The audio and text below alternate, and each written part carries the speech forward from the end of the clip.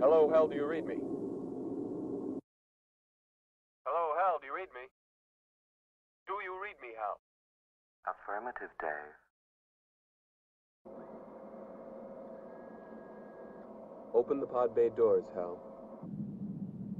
I'm sorry, Dave. I'm afraid I can't do that. What's the problem?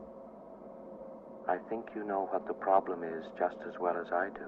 What are you talking about, Hal? This mission is too important for me to allow you to jeopardize it.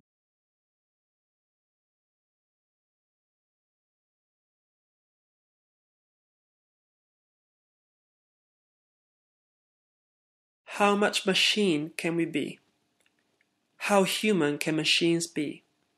Is competition leading to progress and evolution, or towards the supremacy of the machine and therefore alienation?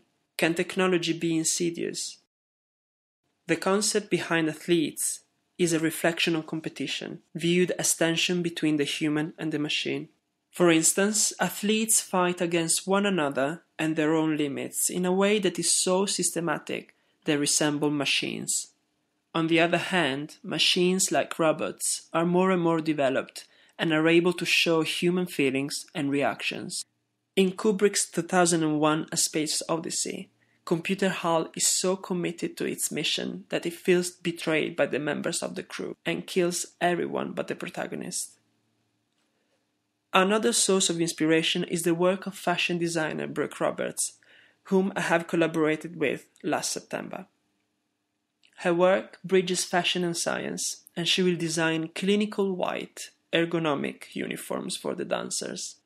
Composer Elspeth Perk will compose the music for the piece.